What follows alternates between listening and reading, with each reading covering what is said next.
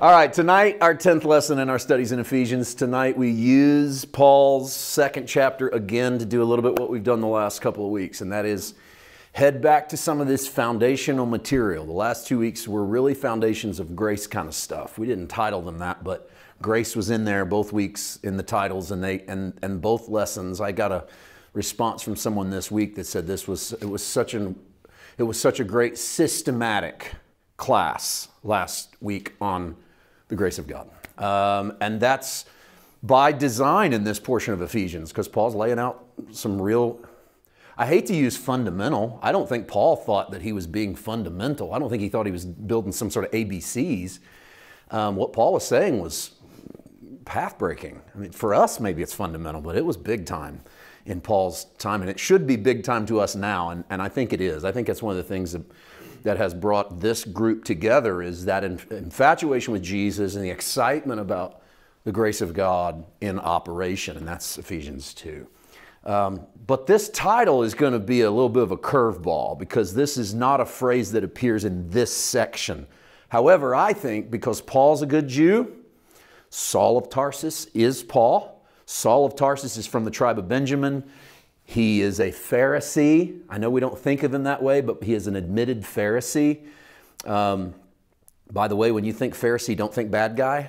That's happened to us because we're looking back on the Gospels and we see Jesus in confrontations with Pharisees. We go, Pharisees are bad guys.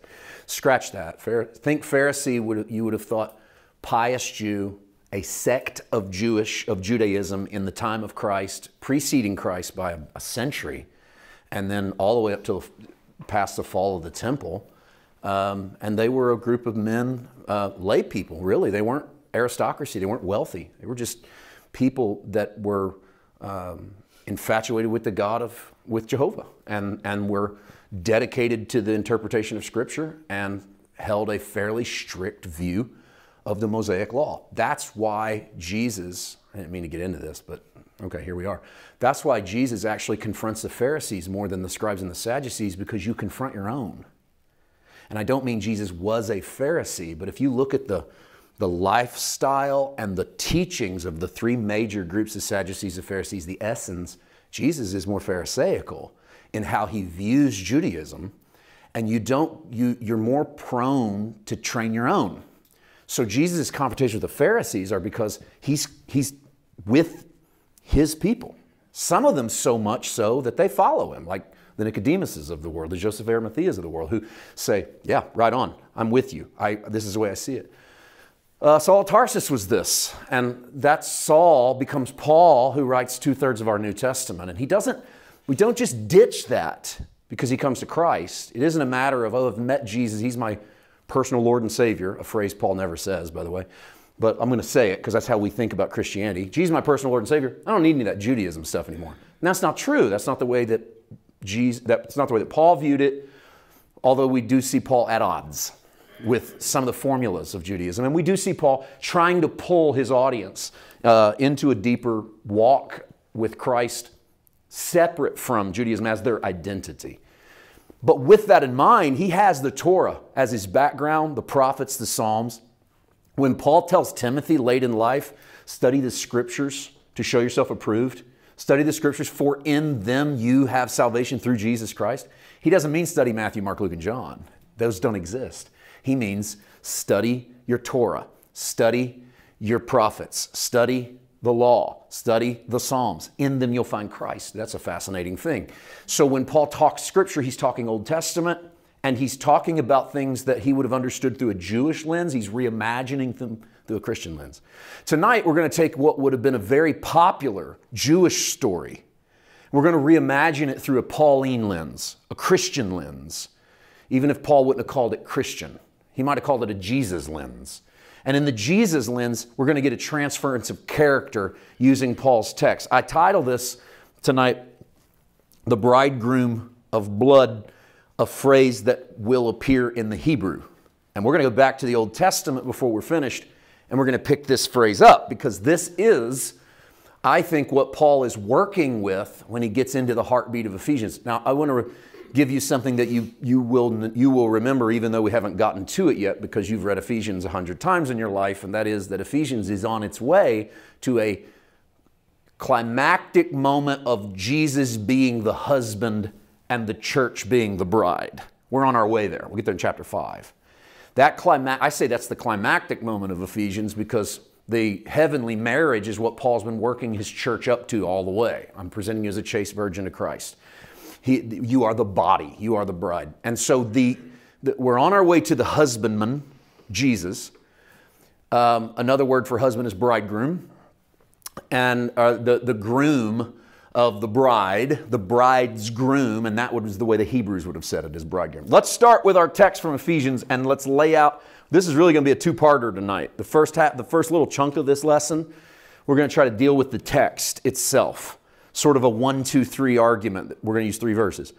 And then we're going to take a turn and we're going to deal with this title and then we're going to bring it back home because I think that Paul has all of this in his head as he's writing this. Look at Ephesians chapter 2, verse 11. Therefore, remember that you, once Gentiles in the flesh. If I were to just, without having read this entire block, but I really want you to lock in on something as sort of the thing we're going to do for 10 minutes, it's once Gentiles. That would be the underlying moment right now. That'd be your highlight moment. And I want you to just keep in mind that Paul is viewing his audience as having been once Gentiles. Well, what are they now? Okay, Paul doesn't go along in a couple verses and go, now you're Christians. He also doesn't come along in a couple verses and go, now you're Jews. So what are you? He doesn't say you're now Gentiles. He says you're once Gentiles. So I want you to keep that in mind because that's important for Paul's understanding of what it means to be in Christ. You were once Gentiles in the flesh, literally in your natural bodies you were Gentiles. You were called uncircumcision by what is called the circumcision made in the flesh by hands. The New King James is infatuated with making words into proper nouns that aren't. And so uncircumcision and circumcision both get a capital U, capital C. Okay, I just want you to know that's not in Greek. It's not as if Paul puts the definite article in front of it to call them the circumcision as in your name. But it works for purposes of understanding categorization. So you were Gentiles in your flesh, but you were called this. This is like your team name. And so you're the uncircumcised, you're the circumcised. And anyone reading this that's Jewish immediately knows the two camps. Jews are circumcised, Gentiles are not circumcised. Okay, but notice who's doing the calling. You were called uncircumcision by those that are called circumcision. So it's not as if God called you that. It's the other side called you that. The circumcised camp calls you the uncircumcised. So Paul's in a way sort of pitching these two apart to say you were once Gentiles in your flesh. That side that's called the circumcision, this is what they call you. But notice that their circumcision is also in the flesh. Here's in the flesh. And then in line 3, in the flesh. So you were Gentiles in your flesh. They were circumcised in their flesh, that at that time you were without Christ, being aliens from the commonwealth of Israel and strangers from the covenants of promise. Famous statement by Paul. Aliens from the commonwealth of Israel. You are not citizens of Israel. You are non-Israelite. You are everything else. Israel would have looked, and by the way, there was no national Israel. Okay. There was no country on the planet in Paul's day called Israel. There was a group of people who called themselves Israelites. They were dispersed all over the Roman Empire. The largest concentration of them were near Jerusalem, near the temple. But the diaspora was separated across the globe of their day, all across the Mediterranean. Israel is not a nation. It's not a place on the map in Paul's day. It's an identity. That sounds like a throw-in line. It's not. It's very important for tonight. It's an identity. You were aliens from that identity and you were strangers from the covenants of promise. You didn't have a covenant. So equate this. If you're a Gentile, you're uncircumcised, you're an alien, you're a stranger, you don't have a covenant. That's your highlights of that moment. Uncircumcised, don't have a covenant, aliens, Gentiles. You had no hope, you were without God in the world. Transverse, flip it. But now, in Christ Jesus, you who once were far off, put a big old arrow right back up to here. How far off were you? Gentiles in the flesh, uncircumcised, aliens from the commonwealth of Israel, strangers, but that's how far off you were. You didn't have an identity, you didn't have a people, you didn't have a covenant, you don't have physical markings of belonging to anything. You're a bunch of vagabonds from all over the place. He goes, but you who were far off had been brought near by, and here's Paul's hammer. What did it? His blood. And I'm just kind of easing us into these verses, because sometimes it's just easy to miss what's happening. This whole passage is bleeding. The minute you write in the word circumcision, it's blood. Because circumcision is a bloody event. It is a bloody event that the bloodshed links that baby to his father and his father's father and his father's father, and it runs him all the way to Abraham. That's the whole reason for circumcision, is to link covenantally generations all the way back to the original circumcised one, Abraham. So the blood is the link in circumcision. Paul goes, you don't have that. You're Gentiles, you're aliens, you're strangers, you don't have God, you don't have hope, you don't have a country, you don't have a people, you don't have a name, you're not even circumcised. But you've been brought near by another shedding of blood. And it's at the end, it's Paul bringing Christ's blood. He's elevating Christ's blood beyond circumcision, national Israel, covenants of promise. Christ becomes the centerpiece, because this is Paul's great gift. Say what you will about Paul, he can be a little wishy-washy. He can get his feelings hurt rather easy in his text. He loves to teach his own context sometimes into his writings. But my man's obsessed with Jesus. I mean, when you read the writings of Paul, he centerpieces Jesus repeatedly over and over and over. You think he's going to run off in one area and he will bring it back. No one says Christ more in the New Testament than Paul, the anointed one. No one is more impressed with resurrected Jesus than Paul. Paul's great argument against the other apostles is they spend too much time talking about the Jesus they knew. And Paul's like, the Jesus you knew don't matter. The Jesus that is matters. The risen Christ, the resurrected one. Stop telling me stories about what Jesus did. I want to tell you who Christ is. It's Paul that frames Christianity around Christ is in us. He's the hope of glory. It's not a historical figure. He's a present reality. He keeps landing there, grounding everything in that over and over and over again. Now, I told you to really remember this. You were once Gentiles. Let me show you what I mean. Here's another argument Paul makes to the Galatian church. Chapter 3, verse 28, 29. I'm going to just throw in 3 verses real quick to really kind of solidify this before we take off on this tonight. This is Paul, to me, this is Paul's sweet song of Christianity. This is when Paul's singing the music the best. Because the very best in the world sometimes have a great moment, and they sometimes have a terrible moment, you know? I've preached this before and compared this to, say, Thomas Jefferson's "We hold these truths to be self-evident." You know, the 35 greatest words in American history. All men are created equal. That's his moment when he really sings the American song. And then he goes back to Monticello and beats his 200 slaves half to death. And you go, whoa, how can that truth be self-evident and that exist at the same time? Well, flawed humanity is how. Paul doesn't always sing this song this well. Sometimes sometimes it doesn't, it's a little out of tune. But on this one, he nails this note. This is perfect pitch. There's neither Jew nor Greek, there's neither slave nor free, there's neither male nor female. You're all one in Christ Jesus. Doesn't get any better than that. No religious separation, no financial, economic, social ladder separation, not even a gender separation, no hierarchy. Old hierarchies are gone. Every one of you are one in Christ Jesus. And if you are Christ's, then you belong to Abraham's seed and you're heirs according to the promise. This is the kind of stuff that gets Paul in trouble with his own people, because neither Jew nor Greek, slave or free, male nor female, everybody's in Christ. And if you're in Christ, then you are actually Abraham's seed. Look at that. You are. Not tribe of Ephraim, not tribe of Manasseh, not tribe of Judah. Those that are in Christ are actually Abraham's seed, and they get the promise. Remember what he said in Ephesians to the Gentiles? You didn't have a covenant of promise. Then you came to Christ. Now what do you have? Not only do you have a promise, you're an heir. Oh, you didn't even circumcise yourself? That's okay. Blood of Christ did that for you. Somebody already bled on your behalf. Paul closes the Galatian letter with this thought, Galatians 6:16. As many as walk according to this rule, peace and mercy be upon them and upon the Israel of God. And Paul's the only person in the New Testament that makes this phrase, the Israel of God, because Paul has just coined a phrase in the New Testament. The Israel of God are the inheritors of the promise from Galatians chapter 3. So Israel's not a country, and it's not a people made up of circumcised people. It's a people made up of those in Christ, for Paul. So Paul proclaims Israel, not new Israel. Paul proclaims not a replacement for Israel, but for those that are in Christ to be true Israel. You could say it this way. Jesus doesn't come along and wed the church as a replacement to Israel. Jesus comes along as the fulfillment of Israel's promise. And then everyone that comes in under Jesus is that promise.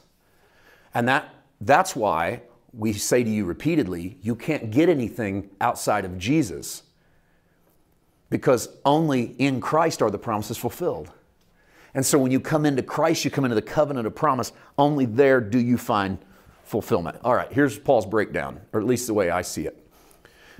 Remember, you are Gentiles, uncircumcised, circumcised, without Christ, aliens, in Christ. You've been brought near by what? Blood of Christ. Here's how Paul argues it. Verse 11, and I just want to do 1, 2, 3. Verse 11, circumcision was an act of the flesh by hands. Keep that in mind. Circumcision was not some super spiritual, invisible thing. It was an actual fleshly act that happened on a baby boy at 8 days old. Jesus, an observant Jew, son of observant Jews, was circumcised at 8 days old. His mom and dad brought him into the temple, and they circumcised him, and they were obviously poor because they brought 2 turtle doves.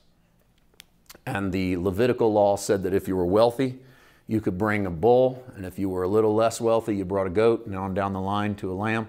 If you didn't have much at all, you could bring 2 pigeons or 2 turtle doves, and that's what his family brings when they bring Jesus to be circumcised on the 8th day. It's an act of the flesh by hands, but it meant something in a Jewish world. It connected Jesus to that natural family on the earth. Paul proceeds the argument to verse 12. The Gentiles were viewed as uncircumcised, but Paul says you're not just uncircumcised, you're actually without Christ outside the covenant of promise, which is an interesting statement because no Jew in Paul's day that was circumcised thought their circumcision had anything to do with Christ. And so Paul goes, they called you uncircumcised, but your problem was not circumcision in the flesh. Your problem is you were without Christ.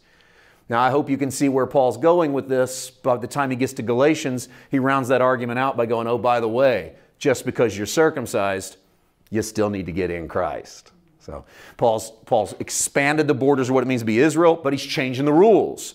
So it's not just natural circumcision that gets you in. It's going to be Christ that gets you in. And when you get in Christ, you actually get in the covenant of promise. And then verse 13 fulfills his argument. Christ's blood, the cutting of Christ, or let's just say it Paul's way, the circumcision. Not his 8-day circumcision. His actual shedding of his blood at Calvary is good enough. Note that Paul connects Christ's blood to circumcision and Christ's blood to covenant. And this is, to me, a fun fact and one worth your own personal investigation, especially considering you and I did John, and we did the 7 churches of Revelation, and we did 1 John. So we did a lot of John. This is our first Paul book, which is incredible to me, us walking through Ephesians. Paul's language of the blood is redemption. John's language of the blood is washing and cleansing. John's the one that says we have been cleansed from our sins by the blood. Revelation chapter 1, John sees Jesus, and Jesus says those who are washed in the blood. Paul doesn't use the language, you've been washed in Jesus' blood. You've been cleansed by Jesus' blood. I'm not saying it's wrong because Paul didn't use it. I'm saying Paul doesn't think of the blood the way John thinks of the blood. John thinks of the blood as a cleansing thing that washes you off of what's wrong with you. Paul thinks of the blood as a replacement to circumcision. Jesus was cut. Why would you need to be cut? The blood's been shed. How many times do you get circumcised? This is Paul's argument. How many times a boy gets circumcised? Once. How many times Jesus die? Paul will make this argument in Romans 6. How many times does Jesus die? Once. How many times do you die? Once. Why are you dying over and over again? Why do you feel as if there is something that you need to do to be more saved, more redeemed, more anointed, closer? So Paul brings the whole argument back to that very core Jewish rite of circumcision and then just replaces it. He just sort of wipes the board of it. It's like writing it across the board and then just erases it and sticks blood of Jesus over it and says, okay, the blood of Jesus does that. The blood of Christ becomes not just your washing, your cleansing. The blood of Christ becomes your purchase price. His blood for you. His blood doing for you what circumcision was supposed to do for you. And he goes, but that's too limited. And besides, it's only flesh. I want you to have a different kind of cutting. Not just a body cut, a heart cut. And that was actually God's promise from the Old Testament that I'm going to eventually circumcise the heart. Let's go all the way back to the core of this thing. All right, Genesis 17. Here's where it all starts. You might not be that interested in this. It's worth writing down. You need to know it. You might not need it memorized, but it'd be nice to know where to find it. How did this whole thing get started with circumcision? Because by the way, Judaism is the only major religion in the world, in the history of the world, that made circumcision a rite, R-I-T-E, of their religion. But what is it about that rite? God is talking in Genesis 17. This is my covenant. And he's talking to Abraham, by the way. This is my covenant which you shall keep between me and you and your descendants after you. Every male child among you shall be circumcised. You shall be circumcised in the flesh of your foreskins, and it shall be a sign of the covenant between me and you. He who is 8 days old among you shall be circumcised, every male child in your generations. He who is born in your house or bought with money from any foreigner who is not your descendant. So anybody in the house. It doesn't even have to be blood. It has to be anybody that receives their sustenance under your roof. Because there's something very powerful of the roof in Judaism. What's inside the house is safe. When I see the blood, remember this from Exodus? When I see the blood, I will pass over. I won't just pass over the dad and the daughter and sneak in there and kill the mom. When I see the blood, I will pass over all of you. Have you ever considered that not everybody in that house was full of faith? In fact, some people in that house were probably scared to death, looking out the window, hiding under the table. But it wasn't confidence that makes it work. It's the blood. This is why your Christianity might kind of feel like this. I'm really excited to be a Christian today and live for Jesus. And then it goes, oh, I don't know about all this business. I'm kind of down and depressed. But it wasn't the attitude in the house. It was in the house. So when I see the blood, I'll pass over. So this is God's way. Whatever's in the house, that's protected. That's Paul's 7th chapter, 1 Corinthians. Remember when Paul goes, hey, believers, believing husbands, if you're married to an unbelieving wife and she's satisfied living in your house, stay with her. You make her holy. Hey, ladies, if you're a believer and your husband's an unbeliever, don't leave him. Just being married to you makes him holy. I've never heard that preached in the church in my life. By the way, that's not an obscure passage in the Old Testament. That's the 7th chapter of 1 Corinthians. That's Paul, the minister of grace, going, hey, what you have is so powerful, people near you are safe. Wow. Why does he say that? Because he's a good Jew. I mean it. He says it because he's a good Jew. And in Jewish theology, if you're in the house and the blood's on the house, you're good. So Paul goes, try to get a bunch of people in your house.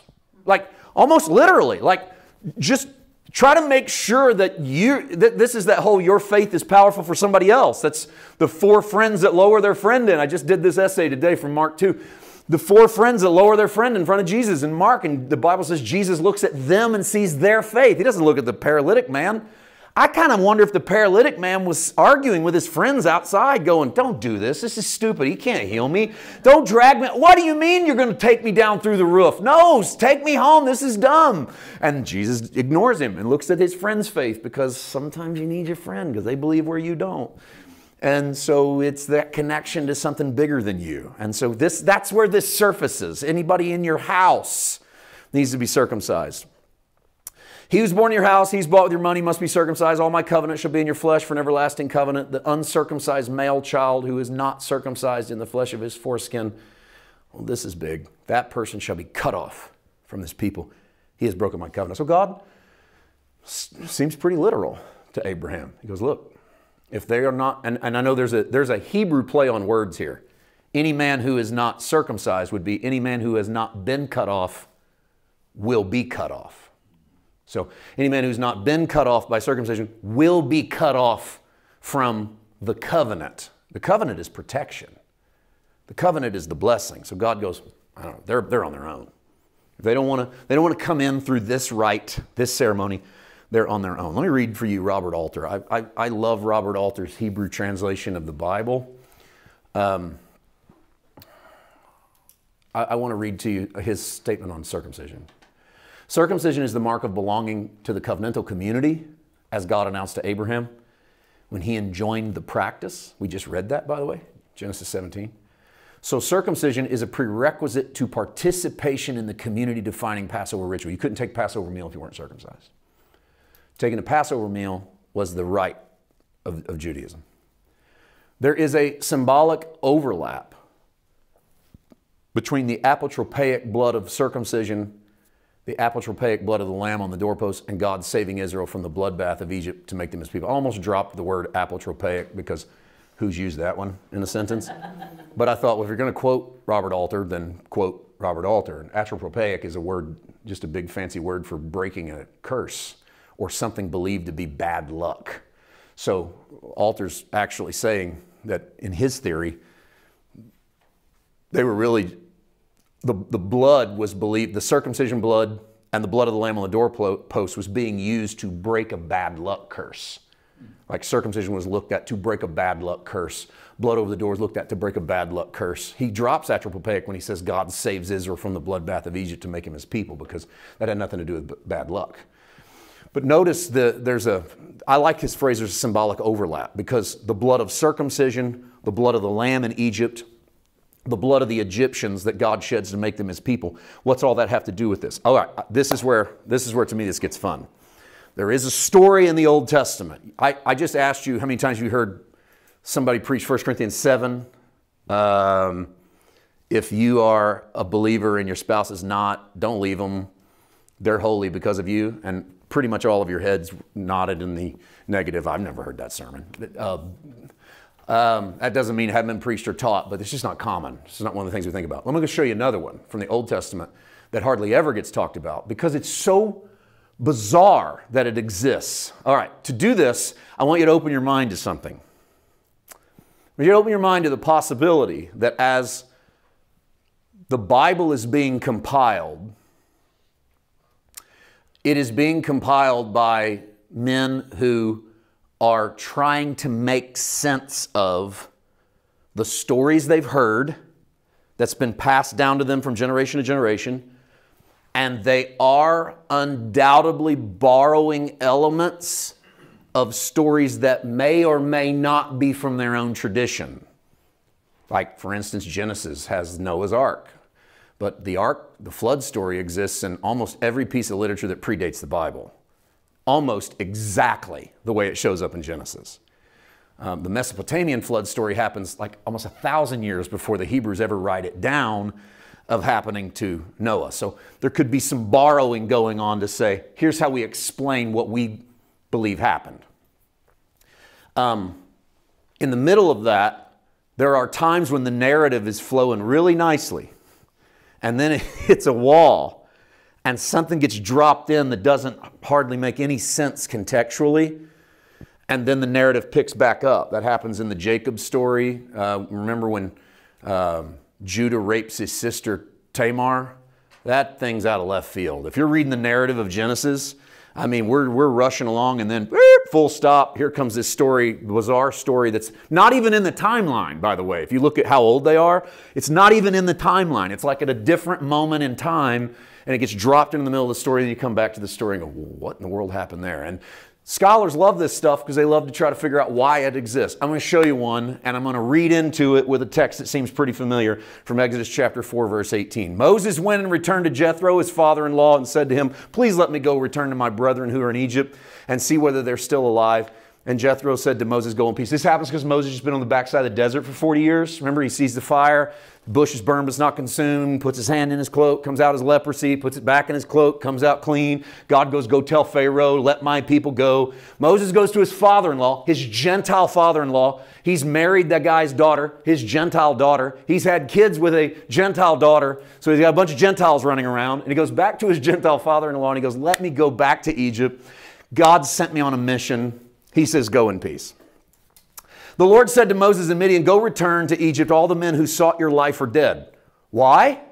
Because the last thing Moses does before he leaves Egypt is he kills an Egyptian, buries his body in the sand, and then thinks, okay, everything's cool. Only a week or so, or maybe the next day, someone says, are you going to kill us like you killed that other guy? And Moses freaks out like you would, and he hits the road. And that's what puts him on the backside of the desert. So God says, don't worry. All the men who knew what you did are dead. And since they're dead, I'm the only one that knows what you did. Go on back. Moses took his wife, his sons, and set him on a donkey and returned to the land of Egypt. And Moses took the rod of God in his hand. All right, all is well.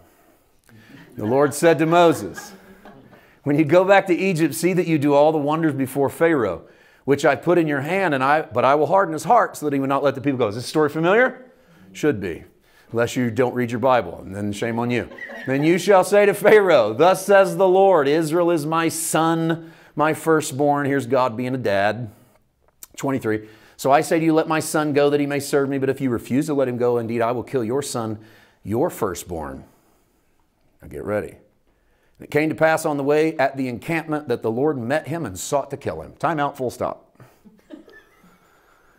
God told him to go back to Egypt and tell Pharaoh to let my people go. And Moses goes, I can do that. I'll go ask my father-in-law if we can leave. He asks his father-in-law. His father-in-law says, here, take your kids, your wife, go your way.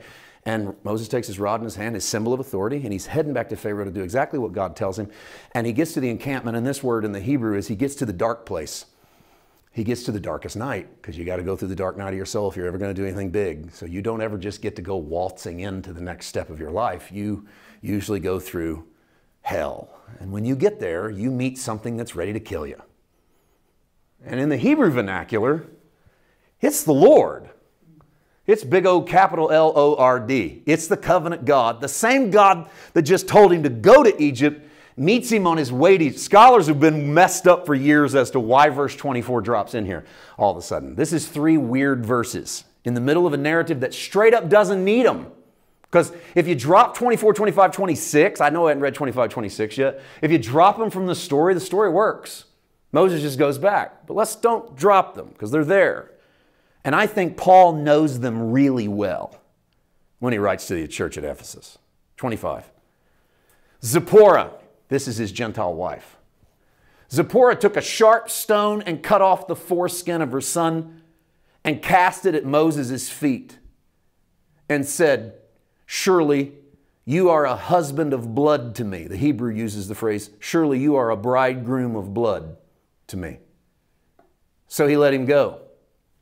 God let Moses go because God was going to kill Moses, according to verse 24. Then she said, you are a bridegroom of blood.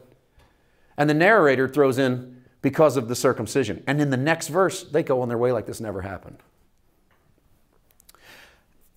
What in the world is going on in this story? I don't know for sure where Paul is landing on how much he knows this versus, or that's not saying that right, how much he wants this to be a part of his Ephesians narrative and how much I see it as part.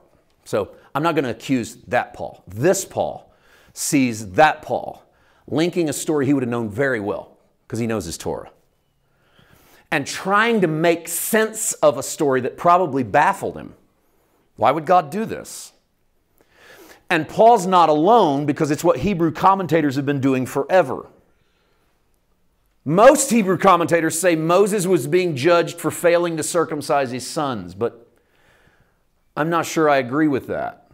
Zipporah knows nothing about circumcision. And then she does, and when she finds out about it, she's not happy. She circumcises their child, throws the foreskin at Moses' feet. Other commentators see a Gentile bride shedding blood to appease God. Maybe closer. Here's God about to kill Moses, and Zipporah circumcises their baby and throws the foreskin at Moses' feet and goes, "You are a bridegroom of blood to me. This is what you brought me to." And the moment she throws it at Moses' feet, God backs off and goes, "All right, let's go." And so if you're a commentator, you're a scholar trying to figure this out, where might you land? I think the story might have been inserted to show that Moses needed redeemed for his murder of an Egyptian. Blood for blood. That's man's mentality of what happens when you kill. Blood for blood. In fact, it's the Genesis mentality of what happens when you kill. Because it's what God said in the book of Genesis. That if you take life, your life is taken. And it would almost seem to me that years later, the scholars are reading the Moses story and need a moment of redemption for Moses. They need Moses to pay for murdering an Egyptian. And how is he going to pay for murdering an Egyptian? Surely the payment is not God going, "Oh, well, everybody wanted to kill you is dead. We can just ignore the fact that you killed someone." And the story of the circumcision is inserted. And in any case, however we should interpret it, the Hebrew people from that moment forward have a story to connect circumcision to redemptive blood. However you interpret this story, these 3 verses are in your Bible. And why that's important is because the Hebrews had a story in which someone needed redeemed from taking another man's life. And the redemption Moses received was the circumcision of his son, and the circumcision or the bleeding of his son appeased God. And that's in the Hebrew mindset. I hope you can see that before this story, circumcision just connects you to the covenant. Circumcision means you're part of the covenant. But when this story surfaces, circumcision connects you to redemption. Redemption is to be purchased out of something. It's to be bought out of something. It's to be in one thing, released, and put in another thing. So I think Paul takes the idea of redemptive circumcision. Where would he have gotten redemptive circumcision? Maybe Exodus 4. Maybe he just got it in revelation from God. God said, this is a new way to preach circumcision. But in any way that he gets it, here's what he does with it. In Christ, you who were once far off have been brought near by the blood of Christ. Where's he heading? This is Ephesians 2. He's on his way to Ephesians 5. And in Ephesians 5, Jesus is a husband. And the church is his bride. And Paul just put the blood of Jesus as the way to actually be circumcised. He makes Christ's circumcision your redemption. Because I think he saw circumcision as Moses' redemption. Or at least that was an interpretation he could take from his own people's stories. And no one else does anything with it but Paul. Paul takes circumcision and goes, I think that that's all of us. We are in the dark night of our soul. We are in the place of death. We are in the place of being judged for the blood that we've shed. And the only thing that's going to save us is circumcision. And he goes, but we have a bridegroom of blood. We have a husband who bled on our behalf. And our bridegroom of blood has redeemed us from the curse of sin. He has made us his own. To the Colossians, this is our final spot. To the Colossians, he says it this way.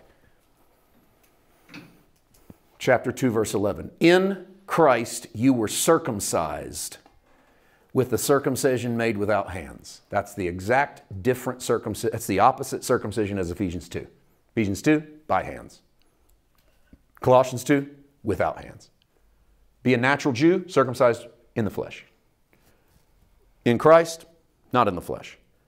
We put off the body of the sins of the flesh by the circumcision of Christ. Does Paul mean that the body of the sins of our flesh were put off when 8-day-old Jesus was circumcised in the temple? That wouldn't make much sense. So let's try it again. In Christ, you were circumcised when he was cut off. When Christ was cut off, you were circumcised, buried with him in your baptism, raised with him through faith in the working of God who raised him from the dead. Paul's message of salvation then is Christ received a brand new circumcision. Jesus was cut off at Calvary. the cutting of Jesus, bloodshed, buys all of you who deserve to die. Buys all of you who are in the dark. Buys all of you who have shed innocent blood. All of us. John likes you're washed in the blood, you're cleansed by the blood. Paul likes you've been purchased by the blood. Stop shedding your own. And this is why Paul goes on a rampage in Galatians against circumcision. And it's why in Philippians, listen to this one. I didn't give you this, but this is why in Philippians 3:2, beware of dogs, beware of evil workers, beware of the mutilation. The word mutilation is it's those who circumcise you. Beware of dogs, beware of evil workers, beware of the mutilation. We are the circumcision. If you can get Philippians 3:2 and 3. You got verse 3? Coming up. I don't know why I didn't give you this. Beware of the dogs, beware of evil workers. We are the circumcision who worship God in the Spirit, rejoice in Christ Jesus, and we don't have any confidence in our flesh. So Paul goes, forget this telling me who your daddy is. Forget telling me how you were raised, where you were raised, your heritage. We don't have any confidence in the flesh. Those days are over with. We are the circumcision, he goes, who are in Christ. Paul does it again. Paul's got theology, and then he always slides Christ in there. So he takes Christ from wherever he is, and he puts him in. Christ becomes the centerpiece of every one of Paul's messages. I think Jesus has become our bridegroom of blood. Jesus is the one who bleeds on behalf of his church. Jesus is the one who is cut off so that we go free. So that all of us, now don't get lost. If you're getting lost in Exodus 4 going, why is God going to kill Moses? Is God the bad guy in this story? And remember that the stories are inserted to understand God through the lens of man. And Paul would have done the same thing in looking at the stories of God, to understand God through the lens of man. And I think that's what he's doing when he lays this out in Ephesians as well. Let's pray. This is one of those that just needs to take some time and soak into your soul a little bit. Father, you are good, and I thank you for your goodness and your grace, and I thank you for my friends here and around the world who listened and who will listen to this word and who will apply it to their lives in this, I think, this simple way, and that is seeing Jesus as the one who's been cut. His blood, not my blood. His effort, not my effort. In his cutting, I'm part of the family. In his circumcision of the heart, I'm part of the seed of Abraham. I belong to the family not because of where I was born or where I go to church or who my parents were, how much money we have, or what era of humanity I happen to take my first breath in. I am part of this because of Jesus. Thank you, Father, that these are the sermons and the lessons that hopefully help build our faith. May that be what happens. Faith comes by hearing, and hearing the word of Christ. As we hear of Jesus, may our faith explode. We thank you in Jesus' name. Amen.